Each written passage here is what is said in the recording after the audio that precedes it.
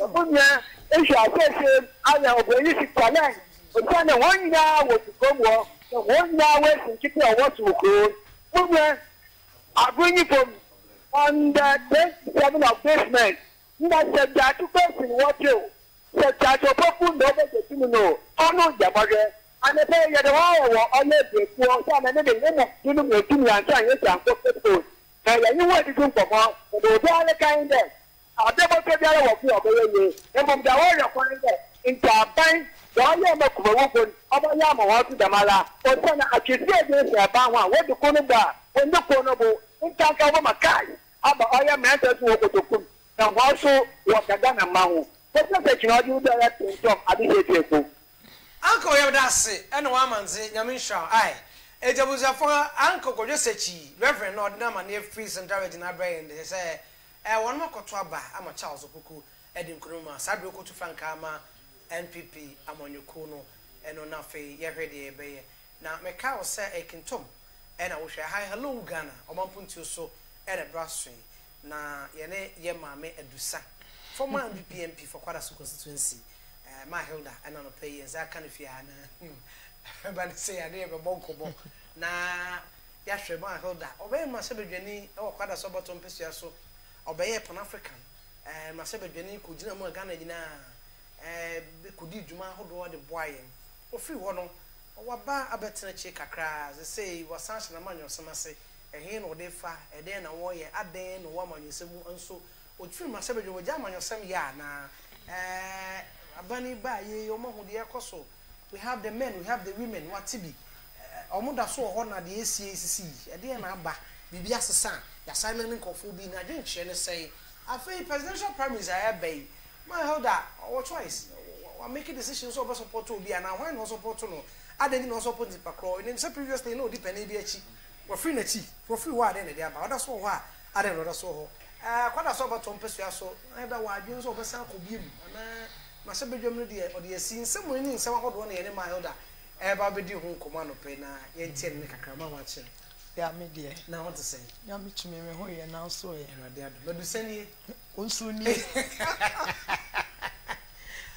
ofe Kwadaso for kakra papa almost wa fe ya wa fe wo mo de na me ase ye che Bantama constituency ma Kwadaso ede ne ho I think so you were the first MP, right? Yeah. How was the feeling of Babesia? Na ya chemu only member kosia kan. Let's say yo ejameda sene sa akwenye. Me call studios bebre. Me tie mu pa mu bo adwuma. Yeah, that's dem we nane da edi kan me de abewura mo ha. Ba ha no mani age. Mo ha ye fefefefefefefes. We am display ye man panifo a ye ni ho. E de owo ho ne niema no hia ura ha na fi ni bia ba mu se ase oman mu niema ne man mu asem da wakoma so e fe keke why ya de da se obi sa se Kwadaso what is the point before then mama no say e dey na wo ye ka dusa on wan Edia dusa na boy kra me bo brim because answer na beka say dusa na wuni mi ye pa me say wuni mi ache na dusa na de nkora bros mada imidre da kam okay dusa na ye dia awo mu din me ma me koso ma nsa Kwadaso na twafo hina de kwa aboba ntema na yire ne ma oni ye wo ye me na mtoso edu miensa 13 wow we are 13th born. Wow. Me mama ne bema ba ko pro do me ensa. Wow. Eno ne adusante se obi ti woni ase me toso me ensa. Okay. Na wo de aye mansa. Adusane hwan wo ka adusade aye se be fi abakosam na wo ka. Na enam politics aye ba mu ko school na tete ho no. Ede kwa de e ferry.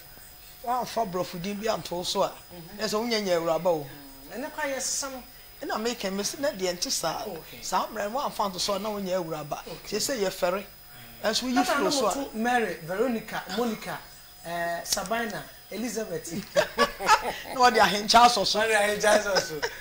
obi timi ese son afo din bebre okay ena sa din no beto me so se me ko scan school no and I'm a Josephine Hilda Addo, me fa papa. E bibidi aye abrofo ni akese mi no me dey fa hene. Me di pa de na say wanya akukuse amwa. Wow. Ye de me to Asanteman na na afie kobi. E bedi na ade. Ti me de say wanya ako. Na wo frem adusan de a problem nim na frem me say wanya ako na odaroma na de na na asoso. Enye di kuma das. Me ba ya ye wo me ba ntema a me si so a eja nyame adom ne na school mu free mampo amani ampon besere kwa pam 64 ba university wo check to so ma akom yenu bi a nyame adawroma me de bo me bra tie ba se Kwadaso. No, you say now we teacher.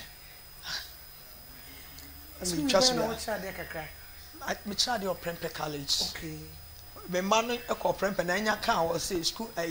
college ba ko pe na work Ghana ha school ba ko pe Fmr College and other schools. Jimmy school ko me call ya me de bo a wo mo kra de ye modini. No cre me call me school we no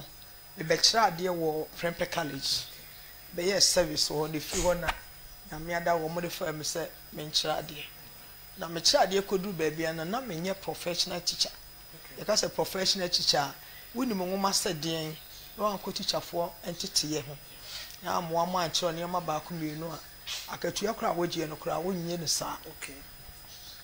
Nti me yema dwe se me kode ne eye fre na eye apenten. Apia men kan. Na ye UK. That time we friend TTC no. Dem me call UK. UK. Oh, okay. Eye kosua eye professional eye keke. I'm the top up a professional teacher. Nti me call ho no me the bachelor man ntimi afa bachelor de Fmr College bi me chere up to 6th form level. I'm a child debut na me de ko pa adwuma o mines because na enye adwuma me pesa me de ko awieye me pe nipa ho adwuma but to me bi na was say me ko mines me ko baby any mines ye fe AGBL now Ashanti Gold ye ne chance ye ne ura da no redu ye penny ne ura juna ye ne chance ye si project stage Sam Jonah on da no ye mreso ne de asobo fomo ura da no redu penso e hye AGB abiu Ashanti Gold na me omo welfare officer if I me adwuma in different capacities because na after the project into see a person estate officer adwuma kra na makoye we na makoye finally me settle so more welfare officer me no mo ye adwuma wo bebi any mines ekopim se me ye madwene se ye chair bantama mu no e ba be ye MP wo bantama Kwadaso ye chair bantama mu ana owura Rolling Star ye ma ye kwan ma obi anya multi party no na ye wo school mu adwuma mu ho ebi ani kire 92 no aye bie say obi atimi eye party ne ma ya na ye ka ase esusu wa akra na ha kuma se aso ne mu bitu anamon pa me musa oba that time ebi mu hu Rollins won hu pe me mpo dwane e de na ma onya interest e beru politics mo then ye no na nka me be kan se kuma se so na bi wa ha de ba ye ne se me ma me ne me papa nyina ba ntemafo womo eka mpanifo ani ekura UP mu e wo ba ntema ya ne eka se bi a when the T MPP party wa Asantene ne ma yes obi to say yewura chiame akoto obo Asanteman ene Ghana man e wo UP ayin na emom no so tie din na wo chiame akoto enti ye ka se obi ye chia otufo chiame a se samre no da bia meka na se otufo sunsum wo fom enta akira ne chiame pani sa no ontumi nkodi party enim time wa owura nkroma a wonya ne baby ko eka se ahemfu bia mo amedi achi bia no you run away in your tokotas okay na se be obewro mpaboa enye hu na Asanteman suru na Asanteman penka bomu ye pesa nyansa de tu anamon saa mre no na otufo ene na tafo hene saa no wo ho na twafo hene ade kwa aboba ntema eye me papa ene mpanifo ni bi ka ho wo mo ye ya dwene se saa de ne pesa tu anamon ya ɛwɔ se ɛhyehyɛ yɛn front to kyea me akoto yɛn fa ne ni anim wɔn de wɔn hyɛ tokota sabe wɔn te akonwa so ɛnso wɔn nim nyansa enti yɛn fa wɔn ni anim na yɛn fa nyɛ saa UP nsam yɛn no ɛna ma mpanimfo ɛkyɛkyɛ ne de papa ebedi anim a bibie saa sunsum no a na me papa no mo wa ɛwo me tu mu free tete no ne sunsum no wɔ me mu akokoduro a wo bisa no yɛn na ma akokoduro wɔn sɛ wosua na wɔ ka asɛm yɛ me ba ha sɛ nnua a yɛn fa nhyɛ nkora mu wɔ ɛfɔm element ɛka makoma sunsum no ba hɔ wɔ nkora abrɛ mu a na yɛ part and parcel of you bibi abɛyɛ no you do it with passion enti ɛma mani gye amayɔ sɛ menam hɔ nketenkete nyinaa na mani gye ho enti time a yɛ before 92 na yɛbiebie nneɛma ma yɛ no ne ate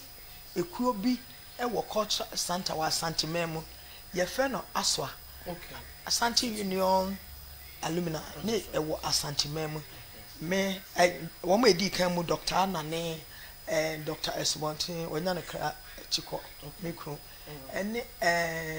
beka wa Mr. Kwaku dua mpen che owura che men sabonsu no wɔka ho saa fam na o say no so ka ho ayi saa time saa MP a o free mu wɔ fam na friend say no ono so company for be me for nti saa time na oba me so me kɔ ka ho enti na obi wa no kra na enye ye ke me boss check decision bi ma obi bie na no kra na ye yɛn mpanifo atumi sensan kogu wa na ɛsɛ ehu ye de saa kakra na ye bie sɛ ye tumi ye multi party ɛyi no enti ye kyekyɛ mu na nti na yɛ aswafo hwɛ a wɔn ma gyinagyina baabi bebree na yɛ aswafo enti ne ba sɛ Dr. Anane ebegyina Asanteman na ebom kɛseɛ no ɛde ama yɛn saa ta me mfe nketenkete enso na menya meje so makɔ school no bi sabe Maria University me CP saa ta na ɛyi politics ɛmɛyɛ sikasɛm bebree sei nti me so me yɛ madwene sɛ saa mmerɛ no megyina Asanteman mpanimfoɔ bi frɛ me ka sɛ yɛma Anane nkɔnam sɛ yes Dr. Anane kɔ ɛbɛboa papa yɛ nimonyamfo party da na so da na koma so otua na mo wom wasan aye doctor kese wo konfoanochi wonu e kasa wo se menhia Dr. Anane a kese be yefunu kura nka menya bi menhia na oye ma ho adwuma menhia entimi amedema so to fom no na se ye boa Dr. Anane e ma ne kwa na adwuma ho kakra no kura ampo no edom bebreye tie nyina ta Dr. Anane yachi na nyame adom ye di kogie Dr. Anane seat to me e de ma MPP the time a bass ya chemu miensa no yenya amenhia yenya Kwadaso yenya nhia so da se ne yenya Kwadaso na Asanteman tena ho no nam se ne menim dua mema ya nkopre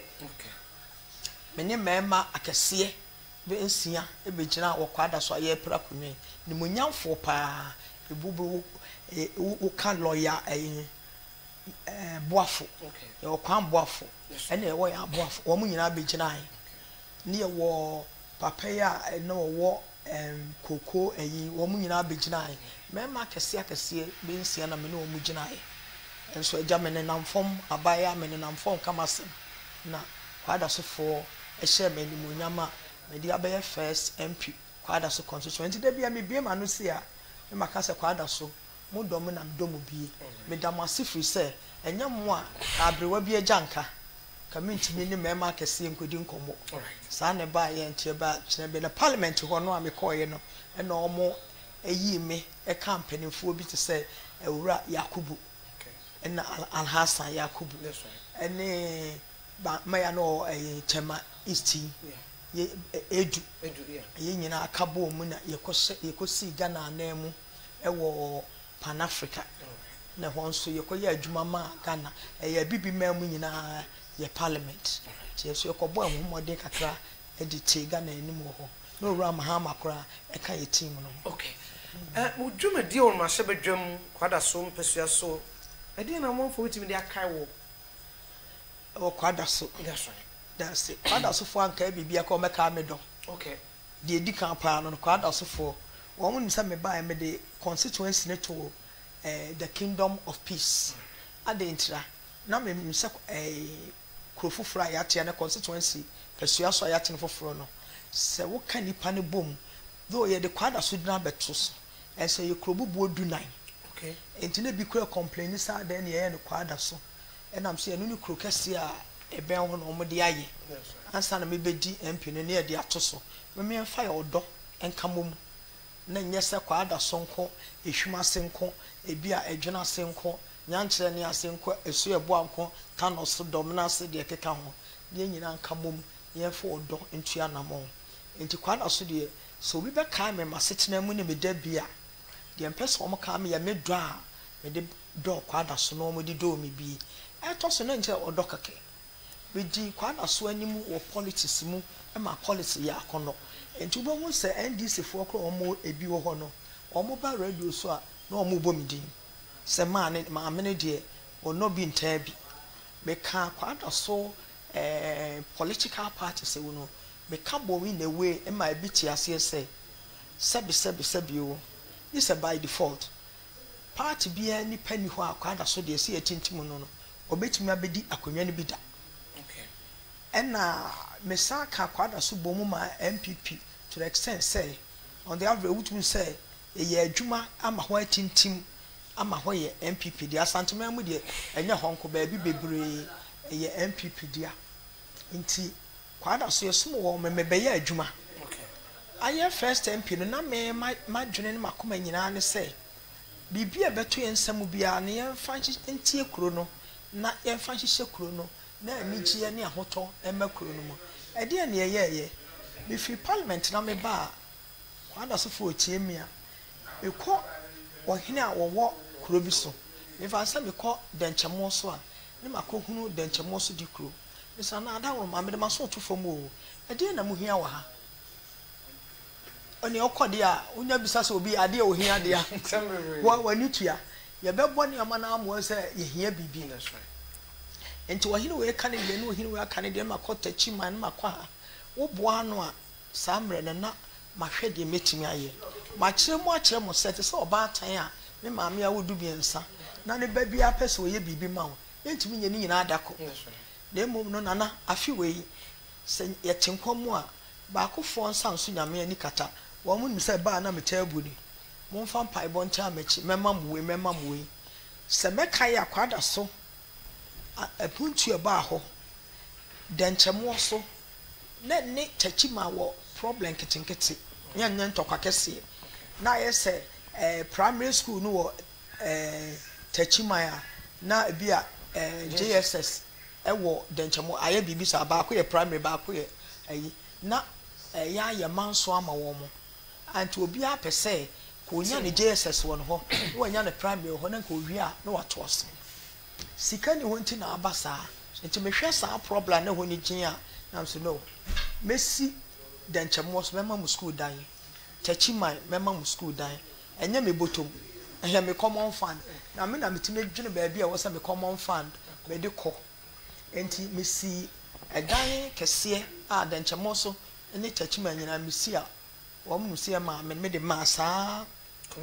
communities nti wo pie denchemo so a wo face primary so kese na still left no me na nyame ado me penso no me di medina bo ho kwa na kire mo se won de lab me hia din no me hia nkaye enti esi na me staff common room se ma kira de da enti mitimo se ukọ elementary school sa ayi ni se obi eye bi akire ya na osua preko okay apart from head teachers office no bibia ni ho a teacher formal break a yetena didie se nyina akọ school we bi da bibia ni ho mo tena didie me yamanwe se ya ma teacher mfa kokko ne nka che se be mesini table so enkura yi kwa obi hwe na wotima na yeye wanti bi so amana ne tiri mo ode enti meye bibi the staff common room ma wo mo enti meye officer for staff common room e de ma wo mo e de tables wani nkonwa kettle me mo body fridge bibia curtains we set a place no up e ma sabe homo provisions e dika nyina me de mai e ma ne be ye yi se mo ma ne nka ho teacher ni ho no obegina ho me koye the same thing same structure bibi e wo mu bia bi enso de ma atwoma tachi man okay e ma denchemo so wo mu old school no mi renovate wo se renovation ka e bi ya ese wo si dan ye renovate the kama said ye mempa hwehwe anim say me di a me beye ni akora we wo dan we mu a was mempa dada no because say me ni betwa me wo me ko class o me ko no trade ye fen trade na me ni me bra pani na tie tie ko na me nchi bibia ase me ko class 1 say me brother no wo kira de o P6 wow ti me de me ko class 1 no de me bae no ye frifie na aba me ba no makotra class no so akotra na me say ade ne me ntia say David ti classroom no no e ho na me nso metena na so wo kire mu say de asa teacher na ho na nkoyi wo kire bi aja say nya adwuma ti de o ye ne say wo de me ba me class no ba kire ade kakra no kan sa bran me ba sa de me tia say na so akono aba kopon so mani kan ye sa adwene dam tim say akora we kotena dan fin mu na say we so tena emunu mu a akora bi ba o kasa ha de mentena because me age na me wona bia no wo nti na ma me renovate ho kama e painti ni nyina abo na say de owo bia no eye kama ye de kwa atachiman ekoye adekro na ho ti esidan so matachiman me boa e ma ye sidan wo amanfrom agro junction o mu de net parent teacher si adru baabi me ko wie ma wo mo me sisi adampon me pese me kan bebre atwama ebe insia cement adwuma be insia me na me boa ye e ma ye je kwara so park kese na ye yeso yi no okay ye no ka ho no ye adwuma tu mi se ko mo di be sisi stores ba me kwara people school me na me ma ye twa wall farm yes really? Yes ye no ka ho na ye di ekuti a me bat me pe I'm proud to say me some me mine because we kwada so kro na nyina mu a ye ni ba bia ye gathering ye ne ne maka ba bia fe no ball like sim yeah na we aka mu di besi stores na kro na ni je we enkra be ball we da bi kro be timi dia ye senior high school e dia attach campus me so exactly and ye je e ho me ye ne ma hodo ma kro no a me say me ntra ha ntimi mo boni nya say a great primary school you mean am see me can me see school ma a great primary one ma se ne nsema catchment area me see school ma wo mo me see baby omo ye school fi me card ye be che ma me da se ma mem no hwewe mra se bedwam mo time na ye ba 1902 republic ye ba sa kamam ka bia ye Ghana fo nyina se omampani nda da John de kunkufo aba bi nsida e be say abeye ade sonko wona mo boa mo breso ne baaye ade sonko na me hyebeduafo no mo ye anti ma mo nyina mo tim ka bo ma mo timi esokse de ma men ka for say ye live on Facebook nti pa cho bi ma ko now the comments no bi answer for Facebook like Tom TV Ghana na bi answer timi akos nti me pese me busa say ade na mo ye a mo timi boa ban ne ma na succeed ye me da se be me na aban bia pa o woni nipa a oyiyi e de boa no ma ne boa no wa adwuma nie no ne kan parliament de enya sabe president kofo ene yiye na samre no a me ye wo parliament mi nse anamontuo bi etui titu etimi boa president kofo aban na ye ja system no je mu e ma obi a opese wugina bia no utimi gina me de o kasa ye sonkora me hu no obi a timi gina a se kro no pe no na se ni nimudie party ne ko ye de o fe no vetting enji ehwehwemu na se boa ye yi no ema amansan enti won se oto aba no a wo ma ye ho nyina apɛ no se party no eja delegates am wo ma tie form eyi nipa na ba enti won se president ko 4 pence no na enipa wo ye wo MPs e wo parliament a se na ni so ade hunu bi ofese wo de ba no nyeso wo de ba ya na ekọ wodu se bibia be ba parliament mi ya bibia na afanu no nyina yakoma da ho e de a opposition de obekeka bi what you say we but we were not having our way, we were carrying them along because we be to say President Kofo can say walk hipiki na a major decision and to when you have your way we carry them along. Some major decision will take you na MPP kura cabinet mu kura no mo fu say asem we the heading President Kofo until leadership so can they say you were a leadership also ne leadership style na so ho otimi convince of MPP for na MPs kra yenta na chini ka chen say this is what I see obia wo level a obia wo de ehunu ana meboa e wo se Ghana koke picnic atimi de ahye niema enti wo hwa oru asafo mafo ebe camp hippie kasem no finance minister then okay then na president ko phone aka say wo usuro de wo koye no kra koye wo de family ye obaye no wo cheche reasons nti ayakọ hippie obi oho bia we NDC o we MPP o ye de otumu sa kro ne ye hippie akọ hippie aka de obey announcement akọ form do baby a amemu aye de ahokyera ba pa mo ka kyera mansan se enkoyie mihiamwa ti president ko form se one de obeto se kro no enkoyie niema out of form mihiamwa e ho ne wo mo diska bebre chicheche yen we carry them on suban ene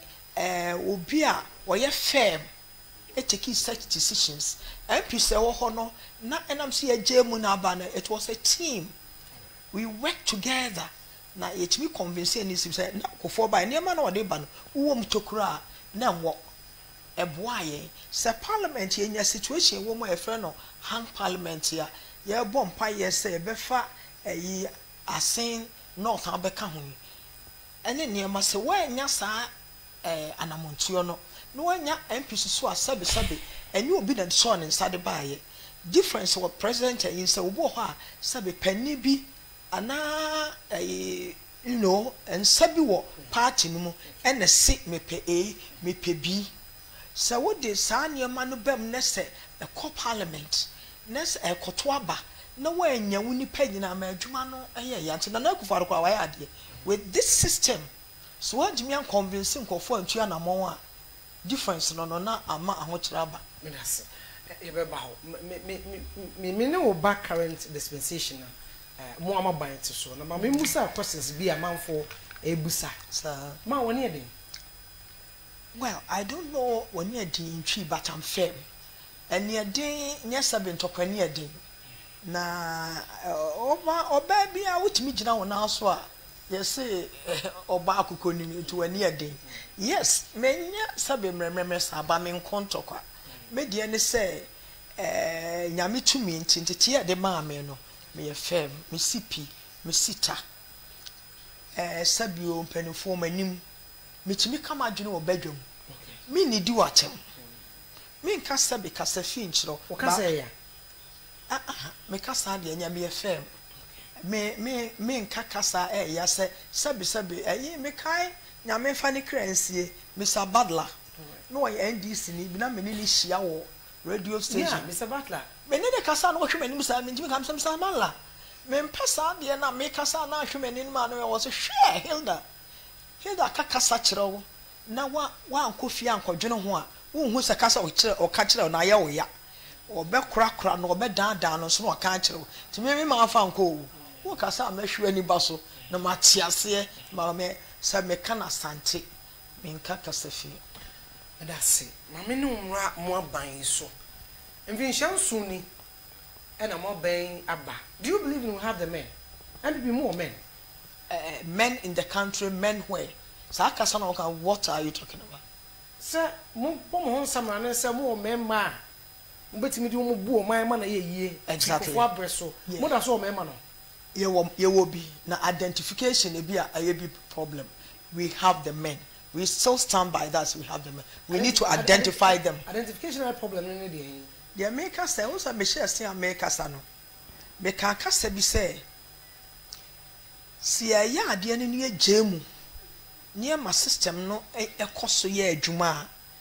obi hye nkyekere mu kra wo ye good obo ha skent kra ye MP na wo be ye aban mu ya ye hu no okay because sabe na akoye sikasem ontimi mpie system number is kasem on party no sabri ewo Ghana ha ewo Ghana ha NDC oba bia ayese lodge ko use owuram se ho meche na use owuram enti enipa no wo ho problem ye wo se ye wa ye timi hwem se ye ntu ebo asen hwehwem Chese kura nipa fa ayi forms hwe mema ayafa forms enipa no wo ho na emum no e wo se de abotre ene passion no odo ene party no ho adwene ene oman no ho adwene na ye de koyi men no mamu. They are there, women, men and women, we have them. We need to calm down. Bibia ye bia they identify they are there. Ghana for say more by way ne dada no so ne dantemo bebre and say before the koye this time round more by na aba you still have the men but I'm morning koye who mo yadwen what's the name koye I'm morning precisely also a blanket statement on mine sika sem to ya tete ya kwa me fa kwaji sika mo finance minister mo amon piso onye mo man ko company so man ko ne man edeja who sa Ebusia semetna ha eka se eniema atoto se den ka ye penoa na medintasuo sabe agina manum ene me man akasa na nekufo ado penso yebu omen enam anohoba bebreba ye boye no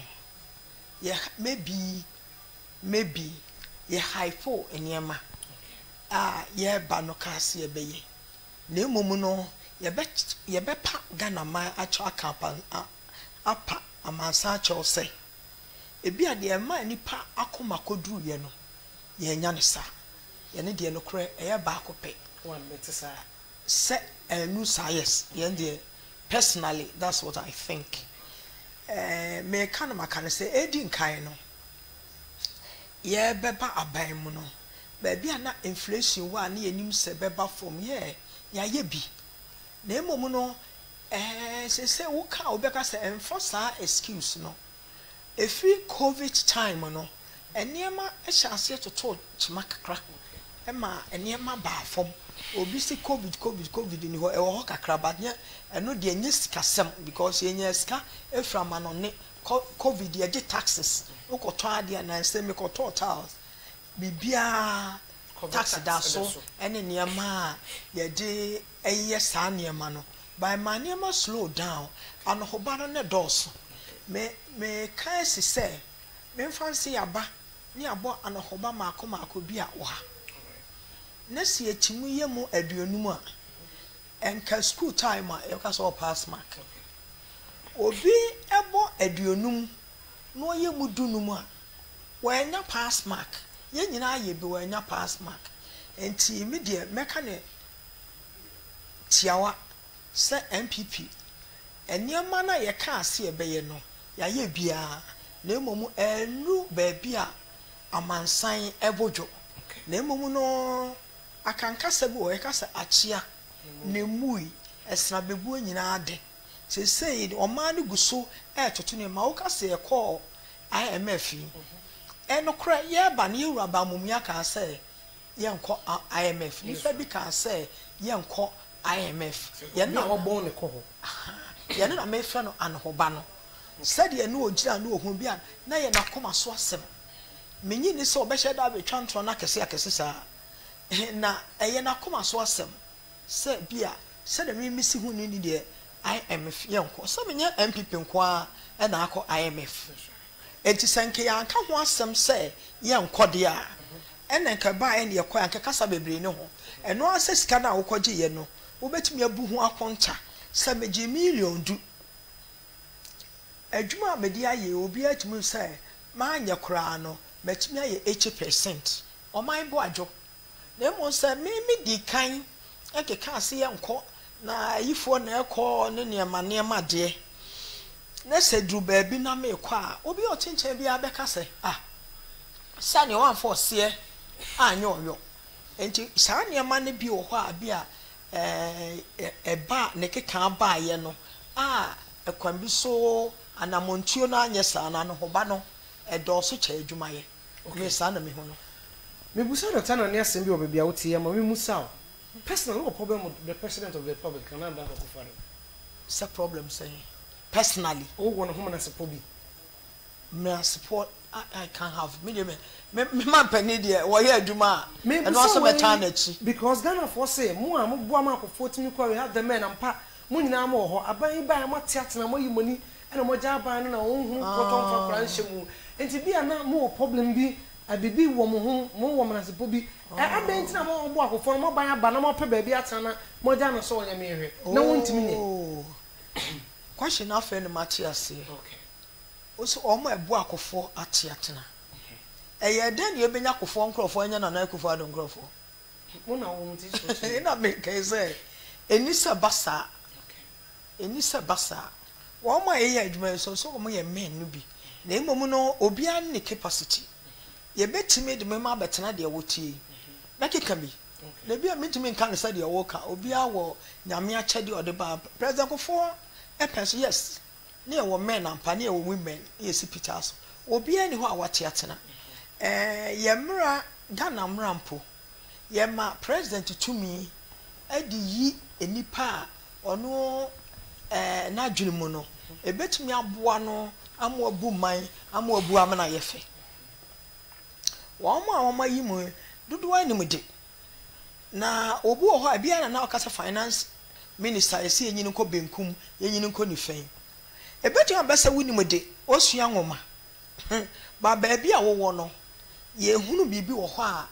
ye wa akire dwene se wo de ne ko benkum a ana de ne ko nifa enka ebeboa ebi a president ko 4% sabe bi a hihye ye kwan bi so if you say wo ye na se ha sei wo hu onu se woni ngoma ba bi a wo no ngoma no enadi bebre enti ma me mfa wo nkwa ha na se wo de wo firi ha na wo de wo kwa ha ye ntintena oba aban no na na ekufo na otumi so oyi se owura nane wa ye kwan adwuma bebre wote road ministry no wote ase beboa me sana na ekufo efre owura anane sabi de wo ho bia mimu na nimutia na anane aye enfie bebre onum di akoduro onum di ewo mu sanko fra doctor anane na papa nya akokoduro e kan say mere wa ba mu dia menya adwuma wo ana nka amansa dia mo dwene mo bedwene ansa na question we do on frɛ no ewo nipa ne bebre wo ho a wa frɛ wo mo nipa metimu sɛ eye glaring eye owura alankodwo kyeremate wo ba ye ni ministry no wuta akwadua a yeso no wayi ni mirika ni ministry o no omo an ho bode omo na ho bode and so obi wo president ko four sides at time na nanim se wo boa na yeye no wo frɛ no a afikura akai me de me bompa yese ma ne mpara me se ma break akra really say umpe position bia oh there be na ya de yen de so me call Pan African Parliament na ba mu no ma ba ni bi wo mu a wo mu ye adwuma kama to me kasa afia kai so ofi so obi wo ho beboa no frɛ na me kasa me de empire na clear say umpe position bia se si a ye wo mu kopim na wie ye de ye frɛ kra won tumi nkoye adwuma me se me bompa yese me ye mfrɛ me kasa ye frɛ me a me nya me sɛ ne hwan okay oje ase ka se ebi a me nkohwe ne emprapra fikira bi dia meko na bibi eyi nanimu aban mu kakraka na me bompa yese se de me tutu me ne ma bi a me ya ba nipa ne bebre wo ho a ofu se ye mu ani to obi wo baabi na so wode ne kɔ na beboa na mo obi ankasa kofo nkofo mo afiri se obi ani ho a wo kofo ho wo party mo yakasa kofo ho a ebi obi a na kofo ta mo wo bo anya sa omo nya ye MPP fo wo fra obi a obeye ono na wotumi na onfra obi a na obi ankoye ye nche se wo me ho no so ye nye wo mo ye se de beboa but enso ani yes na meka sa na ho ba ye bo bebrebe no e ma ne nso ani de ben se ebi ho benkum na nya enyini ko nifa sa reshuffle na ye nya ebi da me ba ho bebu sa se abai ba wo nya ebi da mfinhia nson mu na ye wura enyo won en ha wo dwene ho a wo te ase se oru alanchemate bi oda na oda ye reshuffle no wa resign ana meka se ho ano no oda nti wo te ho ase ma ne ntena ho na emum no minyi ni se wo frɛ wo bia no na wonim 100% se ba bia do obi akobia wo ye good a obetumi atena ho afebo se na adwunum sa na tie na wo hwɛ ne nipa no de kɔ ba bia enye ye di afine nya sa de ame no se de ba bi wo hɔ ana ɔman na tia nipa na so ye tia na ɔman panin na so enko ye reshuffle kakra de hye hɔ a kebia ebe ma ne ho so akyese ba nkyese wo munnim enwoma enkyese wo munnim nimdie And sometimes so cry obi o ho trafa akoka eche kra no wa bo kakra no ya is still enti so was some na me akosoro fine me minim say anohoba no dɔɔso echen the we have a test case mo wonu no MP4 e ba bonten ba ka say finance minister wabon adwuma no won hunu so ye mane nko ye twekotwe ba e ma o mampani be say me nwie covid IMF we me nyantie say the leader of parliament business and I was saying to Mr. Busa if they need a rise or move back e dey na esi a mrasebedwofo ba say o mampani ade a wo ye emfa kwam sesa o mampani so sesa we kwaka bi on sesa de obi a tene ho na wote ade no kwa na ekofom dey na esi o mo party ni de bibi kakra me ye front say yes wo bon pacho ye ne de sa na and na me can say oni ya na ni su no ohu ye ka so wabon emu odu mesra ka say ebi a onso ani wo ho mamo so e bon no se me sha ase aka sam so obu a o nimdie na mo ba bi a wo de nato no e ma ni nimdie no e na agi o me chena e ma ni nimdie no exactly maybe so ho nti ebi anya bon me hu se papa no wo nimnyamfo anya bon na mo ba bi a wo no so abre ne se obi wo se wo dan ne kakra na obi besomu a ebebo na wo ka se yaka na nase wontie de obeya no obeye wo ho no leadership style ye no de me friend say leadership style obu wo ho a o believe say nipa no wo ho no metete ne kakra da bi ebeyeye ebi oso na wo ho no na wotinimpo bia no ebi wa na de obi ade o de besesa pa na wono na dwene mu no na me fancy finance big position a yesika sanu ya ebi a yegidie na office wono ogidi no wode no wo a ehwo no ntimi nka bi bebe any leadership style any nipa a etwa ne ho ahia any adwona ye adwane ya na montu ya to me de otie MPs na ebeboa because omo fifi constituency na eba enkofo kasa yesi bomo nchichi efresu ya se beka cho se danchima we a yanyi ni chim otie wo mo na omo so boa no ema ne form the right group a ebeboa me de so omo de ba otie a ebeboa mame no umra Asanteman tem abani nivos ni Asante region no nya no mo ama ban for adaroma or interchanges ni enu wa ha ebukra okay iye make bensia gu ho asisi tu ho na mo Kofo market central market abani ba ya de bi e Washington region abeboa for hospital ne nyina kabu mo am ye masebedwafo anansa mo ye manyeko no ma panimfo an Asanteman tem no Asanteman su se yese ya to aba nu ho ye nya bibia no moti na moti a muni hawo be ma we de enokra ba kope asem wo ho anika edi titru ba bi aduma be si a wo bi sama se ne ka edi na emom no mintimi ntra nka se maban ya ade nanso you know Asanteman tie me na ya kase ye boadwo ye ne de besre na na Kufu Addo ene aban wo se wontwa na ni hwe Asanteman da bia me ka Asanteman na me kirem se kasa Asanteman a ye nkasa Asantefo by tribe so mo ya wo mo so me Asantefo obo ya wo ni ha obo ya wo ni ha wabetra fe ni nkoro abrem osini dan ha obo yes wo free esrem wo free bro wo free yen wabetra ha asisi na dem de dodo awa Asanteman mu aha na odi ni dwa aha na onam koba obi a wo Ashanti region yetu anamon bi e ka ho bia wo ka Asanteman ho wo ka Asantefo ho na mo ka Asanteman ho Asanteman de ya be wo sese de ye besre sana na entwane nhwe Asante kakra because emre bi ba ya na ye ka se Asante de Asanteman de wo ye dan ya na sabi wo de obi a gina ho a ye beto ama no ene abato abaga na no enipa esesa osana montuo no hwe han parliament ye Asanteman mu na enye obi a na ye di gina ye enso sabi e wo mututi ya nipa bebre party bi aba NDC fokra ehwe nyame anim etimi nya akokoduro e ka kire se Asanteman ye nya 35% ye win ho na de be mamu ya no say emfa ma wo mo enso MPP pe 85 ye yire ho a ye pese de ma MPP na momo na nam sa odo na da ye ho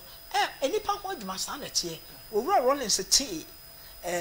NDC free anwona yi sa na anwona wo ka bibia chinchina twan president kofo bai wokoya anwona yi Ketasi defense ni nyina wo ye what you said yes ni krom ha no wo ye bi ba wo cheche nsa wo ba bi bebre sa na yesese Asanteman ye di president kofo nwuma a wo ye ma ye no na ni nyina na ba wie ye hwe interchanges a ba me na wo sha ase e wo se enka NDC fo eyi ya anya to obu akwa ya anya nisi na ye nwe ni nyina ya nya sa NDC anya ma ye ne a na a conditional ye expect say enka yen MPP aba so idie wuna unya wo votes na ase chinchina twan ye de be ma we na nka na da wo ma na nka wa twan ne abere ya Asanteman ayepemu se enye na ayepemu a ye de enka na ba ko Asanteman ni abre okay bibi bebre wo ho a ye betimi ya ma ya anye ne ma na me ye ni anso ye hu project kase bi a wo je ho ma me Asanteman kasa se base yen to aba MPP votes of free Asanteman ho se me kai most time bantima mai sa e dey na sia MPP aban no a Asanteman ta na chi no on twa no Asanteman na so ye kokko de don because we can wait ye be for pem so okko no kwatra abo anka kwatra ho mamu be sine one credit akem ame akowi mpakadan de say ye me fa is it apply because of enipa bi wo municipal man aban ni mu a on ti Asanteman on pass Asanteman sem e dey pa na koso ndisi a MPP eye dey Asanteman mo because sa doctor na me kan MPP dey Asanteman mo e dey na koso ye me imagine say the MPs must fight more ye MPs are free Asanteman mo e dey wo mo koye no omo ho ebi wo ho yo me sa na make I say e was say wo mo dima Asanteman sa Asanteman gyina na so to aba ma wo ye nkasa Ghana mfa bibia amra Asanteman mo so we Ghana we nkra Asante is the capital e was say enka ye huru bibi fi e de pa na ye de bebodin se na na Akufo Addo aban waya ama Asanteman conspicuously ye hu se so ni ebi akwan de mementa mo no se aban bi na hihia na Akufo Addo ya ade papa MPP aban ya ade e ka fanche bra akwan ne niema ya ye bi ukọ baabi kakra akwan eguso a ye bibi ti se ukọ hwemase konya nche na se de krom me de ye me ya kese nansane ne me fi wa me hu makasa me ko owura napo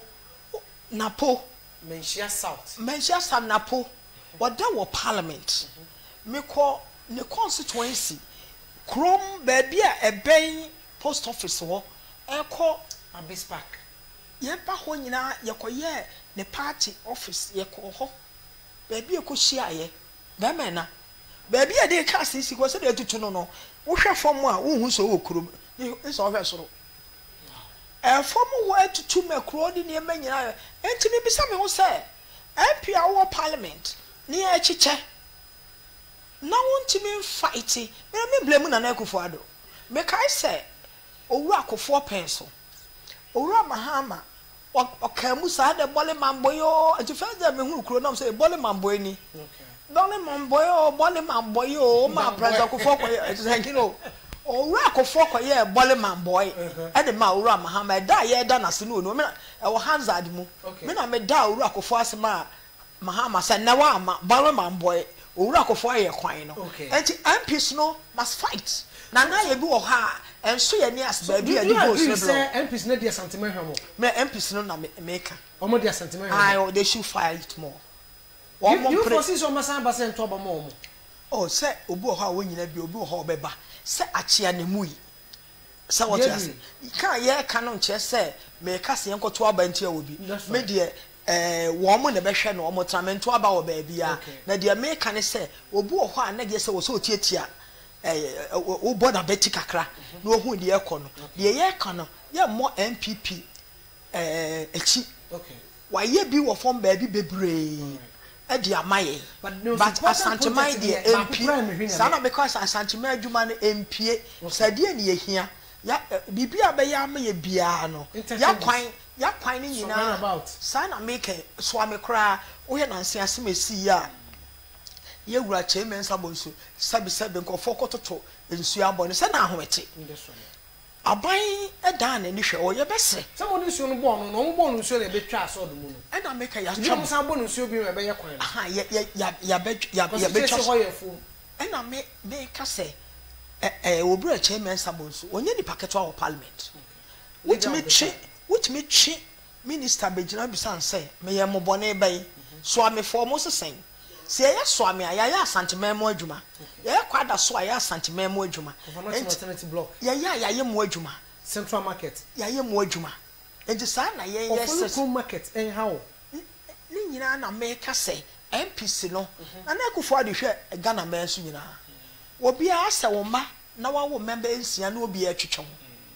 obi was exactly was some with me fighting more na ye ni munyina kokos no kra etimi ko hia na akufo ado sa na aha na de voice ma ye se wokọ ne wachi etese obi panina wako ni nchi na ufie na se party so wodi eja yi a de ye ka cha no se Asanteman a ekura party no mu a obi atubi ba akufo nsa nso nyame ni kata na mo Asanteman na di voice ni kase brae enti na akufo ado kokos no ya ba hia se twa ni hwa Asanteman bio de waye bia ye da wase na momu no empie ya kwan titiro no wadawroma twawani beka me ye sure amre bia ko president ko for ya ko ka chense president as me na ye ma me kasaye so obi ti a me se Asanteman se srewo obekoi pani me nya ye nyanka kasa me kan ti ano no ento wo kire se Asanteman ene mani bia hwehwe na munhuni ya ye we anye we ya munko hunu we ya ye we wo kire ya ne hu se papa na ahyehye niama na nke ehia to aso pa de wo hwe de president ko for ye mo o man ya bi ka Asanteman se ne de voice kwan ka se fa bibia amre ye na emom no ye ya pemu MPs ne sorry nyame anim no munko hu na nai is done in parliament. Would you want to wake up and apologize on behalf of your party? E wa Asanteman mu say party na di Asanteman hamonti e bia biribini a Asanteman entiase papa apology de se me ka say ye pagana ma cha se bia ye bo anoma esense ye nye se ye trokasa e bia bibia akoso se covid ba ye se oman wo hwere unipa de na wo na nakufu ado wunya bibia ammo na baso kra wo betimi aka se covid ba ye wo gina ho etimi ye adwuma ema efiri oman mu fra Asanteman free SHS de ba ye Asanteman nya bi enya de atimi aboa kositire se 100% but de bia meka se nya free SHS a obu ho aka ne ben school secondary school mu da is na capital da na kurase a make so say na me enu ka benkum a waka nifa enya free SHS na ko obu ho kwa ne ba wonsi school da mu da ana ameboa obi anya ma awiemfo bi ba sabe ne ba timi akọ university ewo na nakufu ado epenso yi a nyame boa na onya adwuma a la gina so ebesesa enti ya ka de ye na ne hu sane ma ye ni bi boa ye ne a ne ya sansre edina ni abekire Asanteman say ye pa Asanteman e chokwan bi so say general hye no ebi akan na ebo no bi beti say yakwan interchange ayi Buankra wo kan interchange akawo inland port Buankra inland port ade ba ko ne hia railways are very expensive ye bi afa kire ho e koso oba ye mpakada de awi and am making entiki ye ne tia de ba Asanteman mu a enya Asantefo de a ye de ba Asanteman mu a chopeni enya Asanteman de Niger Mali obia because Asante aba emfifiri so obi ekobro a minimum de obefa a wontwam okay ofiri enkran besena kwa obetwam ha enti se ye yesa inland port na ke chimi di railway say ye de bi fa ha be mena ebebo obi fura boche kwa na shopo ka wo abeyi ne wo so ofiri bo na obeyi ne Kumase ofiri Tamale a o pa abeyi ne Kumase so obefa paga de na wo beko na ma network no aye kama media me fi se Buankra ye na say afi aka de railway too expensive yen de no crese yeah ni that one na asa ye interchange o takwade ne tamale ye nya bi entima nya ni that one na asa and that one summer MPP na emom no say railway fa free yitama be sinima be kumasi de afi aka de menyi ni se mo fa nche ya ade bia na na betimi ahihye ho nkrata e bia peboso e bia maye na emo ne ye pa de some na me ye director with railway board. Okay. And yet easy so betimi aye within this short period. Bia obi to one that so say bia boanka na ye be wie na afiri wa na akwa da be me e ka me nim se wo mu ne de ya ncha se ncha mu ne de se no che se enye se faba edin another step ye mampani abadadai Asanteman ko so be fa open so de no kotun aboanka ko budi aso ko ball form se wo be wie aye na da yehwi wada nti na mama mene umra and na boachi kofidi ewo. In fact, Asanteman is really disappointed in this government. 99% of MPs from this region are just fighting for their own pocket, but not Asante. 2024 is just around the corner. My pipi Manyukono Sabre mo be presidential primaries, be nominations. What candidate be a when nijin ho anka onya ya MPP for nto aba won. You are aware there at the hope fe a free 2016 ye yi empanimfo ame obi amena bedi Ghana enimu no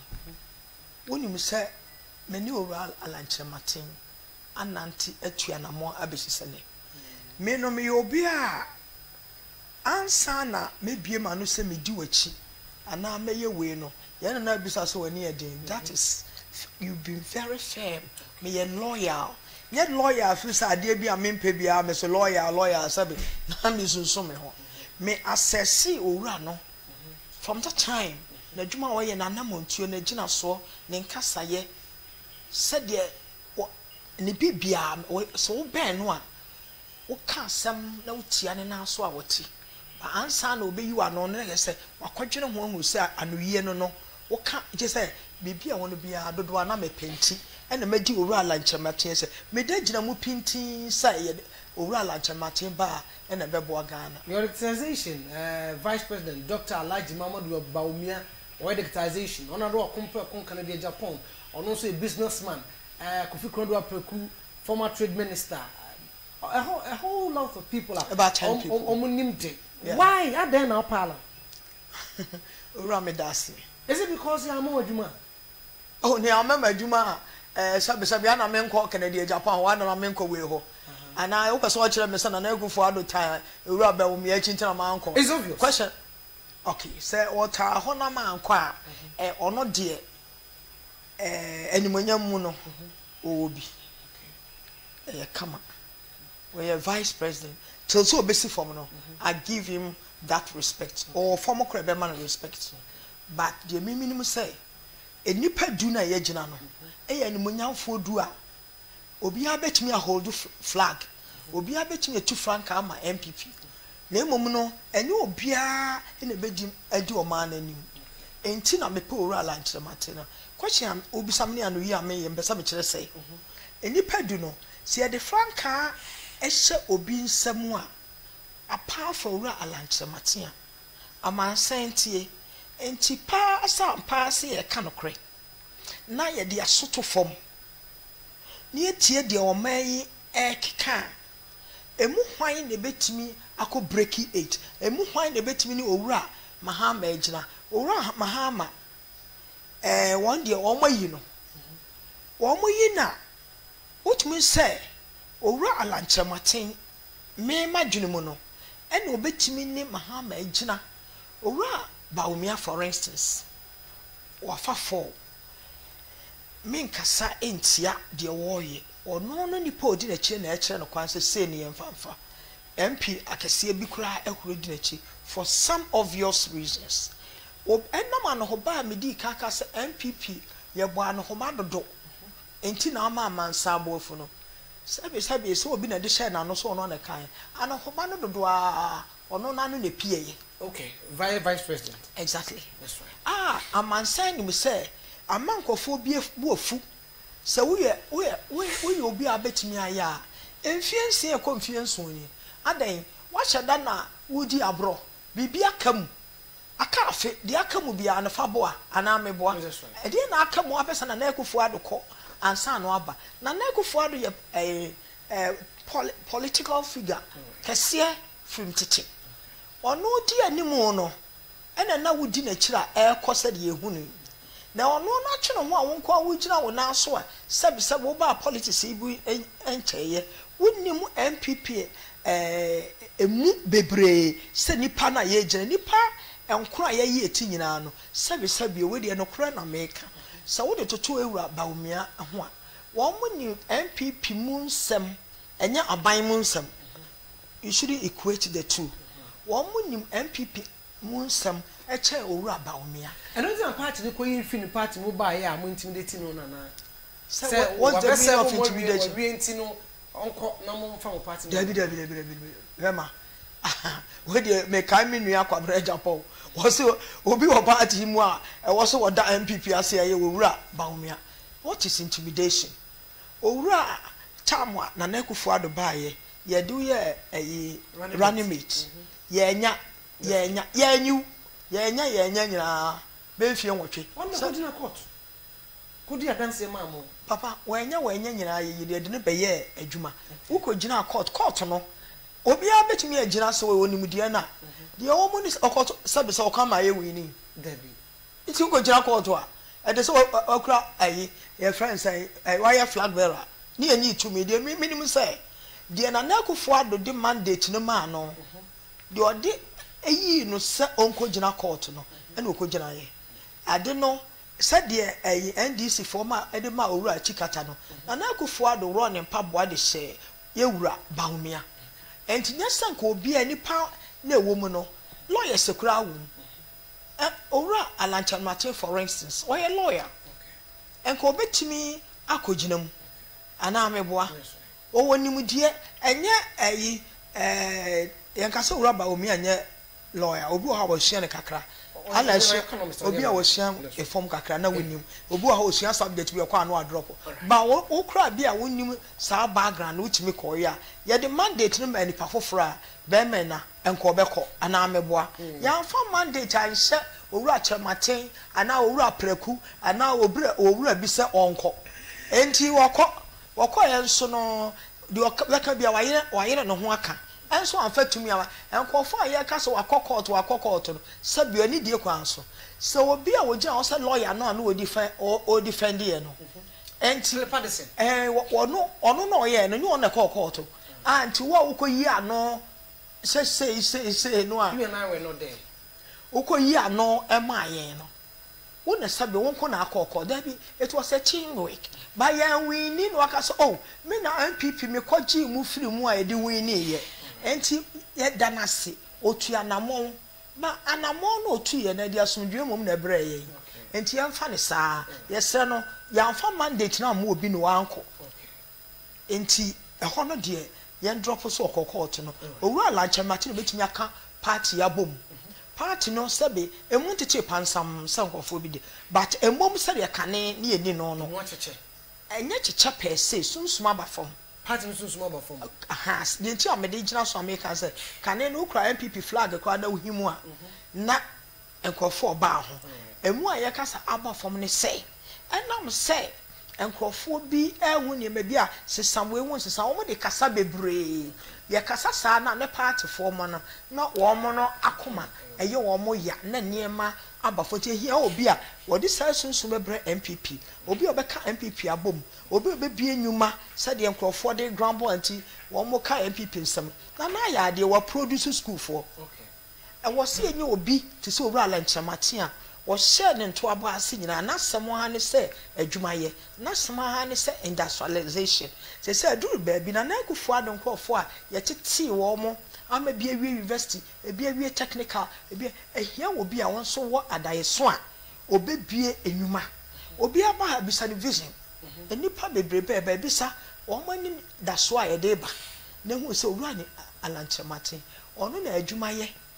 eda na koma so wono na MPP somo no onimu ye de atete no owura akofo ka se mo so wa ya apprentice ahye enti we onim de part ne pe ne part ne secret ye so aban mu a ye timi gira ne na aso me de enu ntimi ta na chi o si nnuma o ye trade minister ye tie ne nka die be no we landmark be no wo a kire ye ne ba ye be bia dwo ba me nka sam nche me nua na boachi kofi de message we mit ntimi nka ho ade bu ho ye tie ye nkenkan I said the MP useless. So ni wan kan ba bia na MP won to obi an mi bakro tinya hwe I say na kwan wo bukanchi di kosi eso bo bukanchi din dia na o ya a direct ba bia wo kasa o slow down abi fancy ah o slow down Asanteman peace anyway ejo amembra edie na waye a no mu kana chamati na adwuma na edwuma ben na waye oni kam yente ne company bi wa ha yente so afa nipa bi e bia mo so waye adwuma na waye be ma me da ase me wo madwuma keto be ma fa nipa kakra bi wo ho nye saa asam ne ye ka ho okay ma bie madwuma ma fa nipa wo mo ye adwuma mi tua wo mo ka nje nya odai waso me se nya ye nya me dai de mi minim se maboa se madwuma ma fa nipa aduonu aduasa kora Ghana mama obi sabe enya na no aduane omo serious note wanya na no aduane ne mane ne nana ne ne ma bia wo sokwam adwuma na ye ka na nye obi a wa bia adwuma a wa fa nipa hanum apem ana bibi ho asem ne ye ka no bia nyame mpangu company ne ba form a wo de unemployment e ba ye wa ye adwuma wa ya de obi a fa nipa aduonu apem wa ya de so obi a fifa bi saa unemployment abeko for ye mu obi anim tia na mo ye bo obi aba so so obi a watumi afa nipa wo Ghana ha na won kwa anyo anu aduane na wo boa na wo boa economy no ekwan bi so na mo wura alanchemate na ye ka no enye madwuma ma bia wo bi se na ye wo fe wo se wa bia adwuma wo fa nipa na me ye ka asem kese Ghana man ono ne de na wo ye no enye adwuma wa bia ama no ho edi pesika no asema no oda wo so daye wo de bibia ba wo de abeto me da bia me kasa me so create employees amoma abenya employees de ntia me kiremu a ono bie enipa o be fa nipa adwuma nani de adwuma hye o mo nsa no mo so be fa nipa mo ma ye adwuma akese enye wo a waye ho employer ba ko pe na bia o fa nipa sei wo di pa apema bia wafa no wono through employed businessman obi kwan ma wo mo o de wo fa ntetie mu an wa bia adwuma wo ya bia apem no we ya apem bi kura employees no wo mo ye wo ha obi afa apem nipa sa na wo ke sana mpesa me kire we to wo ma nipa ne bia adwuma mu ya hwe Friday we kura de bae teto ebi kwa na me dia betra ha ena ohuna me kire ena Thursday wo de bia kwan ema ade ne ye efe ne ntuma bi na obi ware kra bo so no otutu ni dancing kran wo hye ne abibia atare ana meboa obi ni pani obi nyuma bebre amate lafo ema se bebre thousands of dollars for abuchi apart from that the entire se wo adwuma ni so ade hunu no ebe efie miensa ni ne ti se wura alanchematen e ka che ye wura na na ekufa na MPP aban se nana masa so da ye bie wo said ura akofo penso no me so da ye Friday we ne ne PSI no masa so da ye me da so ne se nye da bia na ye be kraka e fra manone e de asi sheep mu amana ba e to da BBC kwa mu asemasi e bi benwe na achi be ya aden ye investors na ye nsre wo no me bia adwuma no ha because se wo bia adwuma no ha manone na ade ba ya who create employment ma amanonefo na mo wo de ba ha obi be pra obi messenger kura kokko sensu ya ba ka na ye be hye ne ha future fo benya adwuma aye sprayers benya adwuma intina na wada roma yempe owura lanchemate na de to owura lanchemate na so e ma wodi animu yenya investors bebru nsia ese ni sanka ho ana meboa VW ka ho wo mo nyina wo Ghana ye hye Suzuki Peugeot what you say Toyota good Kia me da say wo mu nyina e hye cars wo Ghana e ti aka adwuma bae no na de cars no ba wo na e di invest yes oh okay e na wo mu ye sa adwuma ti afa nipa wadama yembie phone lines no wansa yedi nkomo bia na obi ti no wasem bi busa wana se bibi no wanse bia na bia tesa abuza fam pam channel pay MTN nko na di dwuma 0244 833012 0244 833012 Mr. Ofra no atwe won fu phone na yedi nko TV no daroma na yedi nkomo phone no so ebrekọ na mo me pa cha ya ntake personal ha mesre wo oba attack personality a me you we fu so Mr. Ocean no so ma me nkomo na yedi wo wadwentwa na asem busa betimi de aba Ofra fitivi no ni nkomo phone so adawma 0244 833012 afa with my friend na yedi nkomo na me ti o ala na dwuma na bisa se true ala nchemate na cars companies ni nyina e ba Ghana ha na so a trade minister that's right enti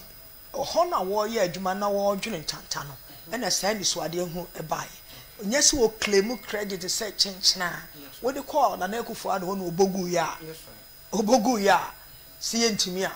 enka wo adwene no so menti de credit bi mema na na ekufu ado se wo pene so e ma ne bae de mo owura na ntwemache e na oso daye saa daye soso no na ne nim so obetimi asoso bi aboye obi wa mo no hello good morning me pa so di me be aka se free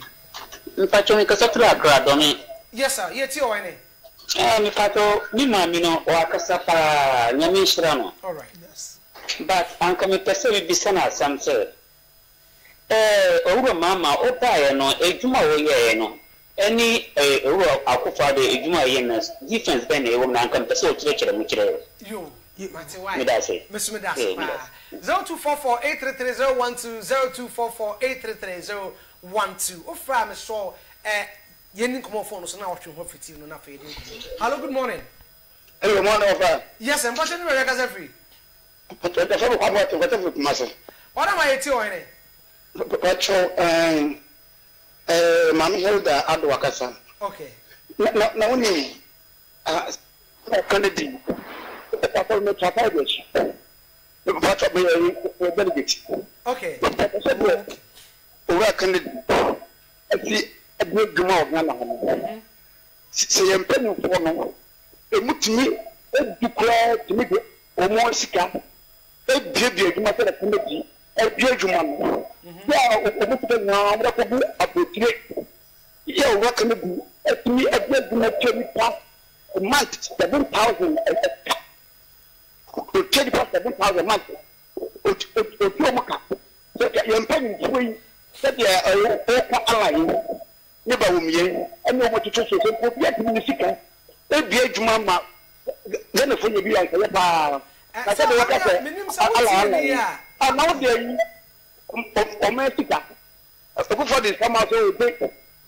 ne te go so bi go ya ene o sika okay e ti bi no bi ko te sika Matias aba Ghana ye mama ama fo ye bi ye no ti bi de said you walk along and Kennedy.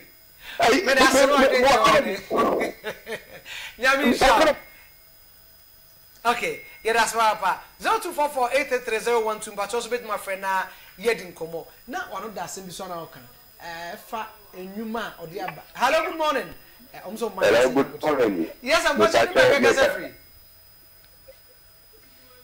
Hello. Hello. Yes, I hear you. Because I feel my song cry. But I hear you. Me bacho any manena or katano or katay but I said the original one side you. Although they were around the day. I was who be over cano or something that they be at Taweti and I don't want my fighting on to seminar or come out and maybe I walk the money that they walk on. So tawo bi achi ento Oh, no so tawo bi achi we awon abon ya David. me pa cho ya so wadwen che why yo me da se nyamisha papa 0244833012 ba cho fra now me edin komo phone so oh choice ono so ono choice a menye so so afom obi a ono de so ru alanchamate na alternative obi so fra Kennedy. Hello good morning. Hello, Good morning. yes, I'm watching you, baby. I can free. So, What am I tell? en ko ben So, you man, wakasa bibre. Okay. Na, wakasa Asanteman industry about more years. Cause you are brand castle. Na hekana, ni basote ito brand castle. Oh, baby, I told you. Baby, I told you. Oh, Mr. Mamencha wadia kakra. Omo mo assemble castle Ghana. Omo nkasa fast cabbage no outright. Oko omo no ye hye. Utua bia no apartment se na ete wa buchire no a. Sa na Ghana de so ete. Enti mbacho mi se. No kula ni padu do. Oh, ni. Because do ni akọ. Okay, ma so person chemu cho. Ma mbacho be me na ye da se wadwe nkyere. Ye poepom sa na bo aye. Car side fra brochire ba bi kura second hand no ho. Ebi kura ebi soso bedu akọ ana ne bo no ya ye seka aketo ayaye no ya hyehye no ha. Enti say wo per second hand de na ba na ekwan ye nya ntua no. Ekwan sa adam. Okay. Na de obetimi so kasa me per second hand kese a ne bo ya ye se emono keto no. Na ja na dawo mo nso akwaje keto no bi no watete. Onu me che no. Enti ekwan da ho. Enti amo obi a ne kondo ka mo no. Nanso wontimi nto no. Onko peka amor kese a de sika nso eja na openkume nkuma bia ha be me na na otimti araba o me che na de opese kan hand no so yesa esa o ho e ba why ohene me da say nyame sha wa me nso anu osibi a. All right, thank you. The number of people actually the war for what I'm saying is that Donaldo is building an empire to neglect Ashanti, and he has chosen Dr. Bawumia to lead this empire. Also in the day abanono 024483301250 what 0244 no kwana e adwuma no painting patch with my friend na ye no edin komo. Hello, good morning. Hello, good morning. Hello, good morning. Yes, I'm watching me back as a free. But from MPP I can make a free and free. Yes, you are here. The other can say the American and no one party be accepted. The best choice are MPP but the idea that you create I want to connect. Okay. Only it was no swagging Chenya Misha Papa. And one of I like the perfect choice. Me pacho mate. Me da se pa. Ozala a perfect choice anyway. 0244833012 with my friend also do adwen share aba na fe yedin komo so fra na wa TV no na yedin komo phones na bibia atimi ayefe. Hello, good morning. Hello.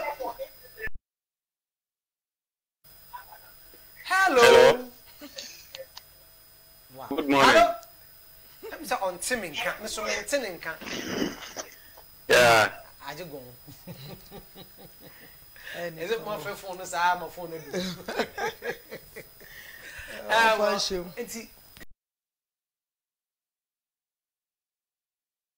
Yeah, and it's yo, Bema, na make no.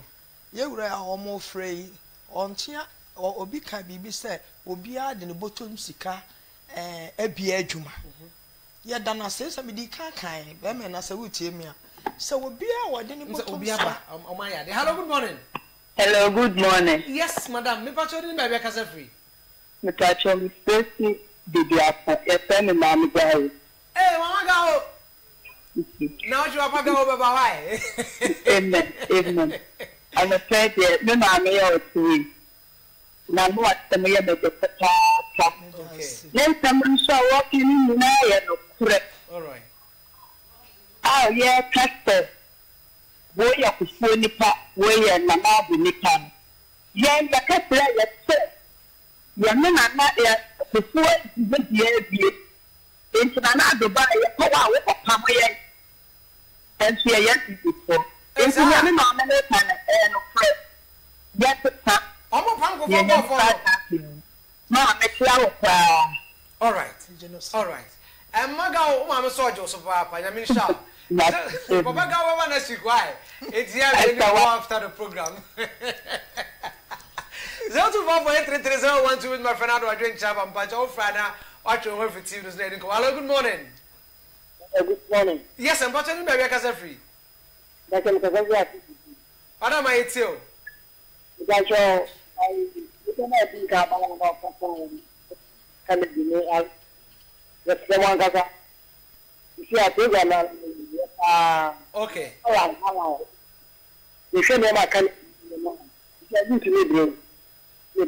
Okay.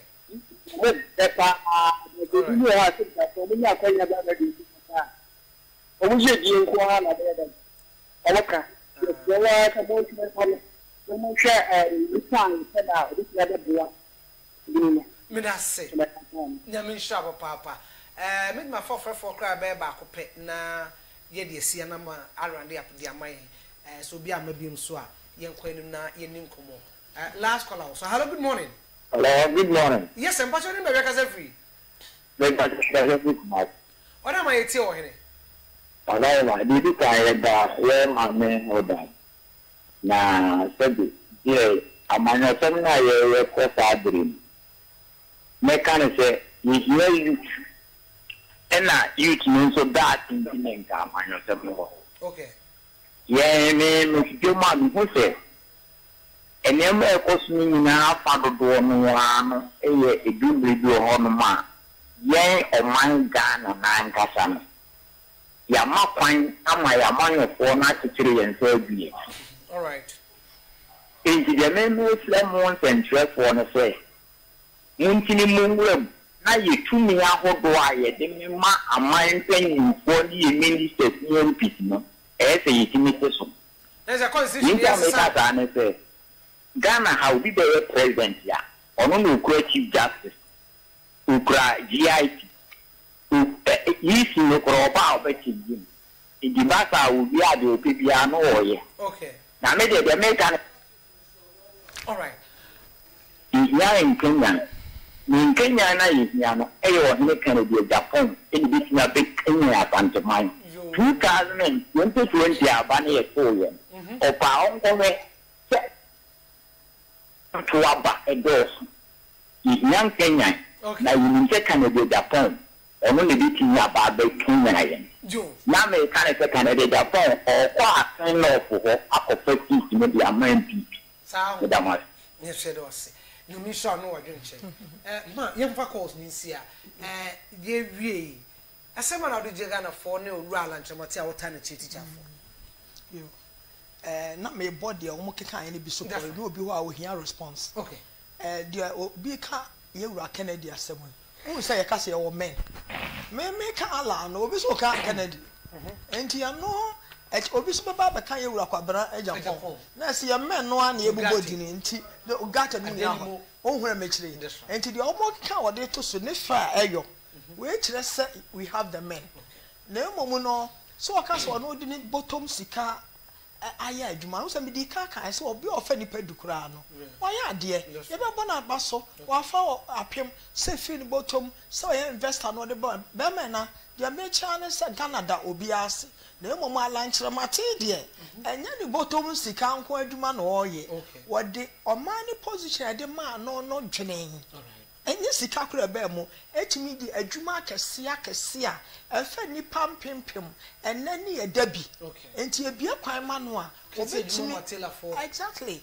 Just a Jumani door, so on a farm, but or more Jumai. So what someone no more ye, no what quite nadia general naso. And said, will be the power fair by Henumano. So what will be our quine or no Kojan and answer. Will be also before Henum. Okay. So someone near will be our ye be a Major man, Mr. Yenny so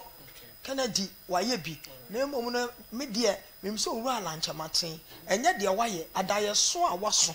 A dear ma or mine and American one. Will be so fair besides say, and this year, Mahama ye, and an echo for the year, and so Oba. Minya kwa tamusa kimechirechiro owura mahama wa beye biko na na kufa me na mom na eduru se yi e flabber ade ya me so ya abopini me ye be chiro adwuma MPP ni na na kufa ado aye anti ye kasa no ho benchi no ebi ye nhunu na bi ye hunu edu oso owura mahama ye be chira mo hu de waye akodo no kra wadi ade ya che na de wo ye nyina ya ka obomu ene de wadaroma ye wo primaries mu ye ni abre enti ho no mani chire motima ye be da wase papa menim se wado ono asidi ana ya soro so wo wi ensi okay kamesra wo kwan na maka chire ga se wo ba ma me kwan ya Ghana ye delegates edu mra yakonwa kese ye MPP akonwa na ato ana se beto anesa ade na ye koyi nipadumu baako no eye adwuma ye din delegates nkafra eye adwuma kese pa we ba no obeka we ba no wa ha no ye confused ye besra omo se omo ntie fom so obia betimi akura flag no na emom no muntie fom kofo asema ye kane na mo ye tu adu so enye sesebe unfie nti na adu so wonwuma ye se na na kufa de free HS aba na nipa unemployment abedoso ye hia nipa obebi adwuma obeka oman abomu obeka ye party abomu di asomdwe aba ne nkasaye obi se owura line odwodo no ahan owura kofo se ensuo hie fa nipa di nsuo nwunu on de onya man of words or dadwene ebo man mesremo se duru ho a mo me ye wiemfi ne enya de ebeboa Ghana man ebeboa MPP party Asanteman so de ebeboa me enye ye de ti ye di na mesremo se duru ho a montoma owura ala kwadwo kiremate onkofo ala nchemate mu papa where asem what edi nka kwahwe om height om se okay mesro I mean no malice wo hwe om ye gina so a om se om mi ni ko ya stama kakra om se na ho brase om se ni sutie om se won kasa bebre na mo wodi enima kese ba abonte se de VW4 amebo so yi ene Friday wear na be everyday wear ne niema oso daye se de president kofo so daye president kofo yi obi a otie efom alan tie fom se ye kase ye kan owura president kofo a meka se oye obi asebe akora alan aba wafa ne sunu na reban a na princess ye nim apprentice kese pa me de ntuko amesre ba ko se owura akofo penso wo tiase na me nkrakra no na ka alan wini akonwan wo president for penso na bi aka no mu no ene ebi kana na akofo adoma yen kamom na nke ye fanya adwuma mo me ni sun ne ban de esepa me dase se ne mpaibo sa alan wini a yeah president kofo ne ma ka ya ne mu Asanteman tem ne ma ye nsanka ye bibi ate akam ne na de ya kai na onfa nhye mu na kofo onsan emra biem kofo part 2 ma ye kofo adwuma ma bibia entime anya ebusofo ha no ne ye de enkomo hwehwe no besi me ne owuare Hilda brofidi ba ko Josephine Addo ade am se me ferry edusa e ma me prekope ene ne wona ne ba abonkomo no fidie mo mamu nso mo hwe ne mo che mo adwene ame nhia mo no mo na budie mo dwe bia enye yie ame mo Ghana ma Ghana na nkona nim de me kani hwe nyankopon mra nsem du nyina na di so na Yesu Kristo beba wi ase bu ni pa nyina atan ya me ene wo ya ka ho bi ti dwene wo man hu na dwene obrabo ho dwene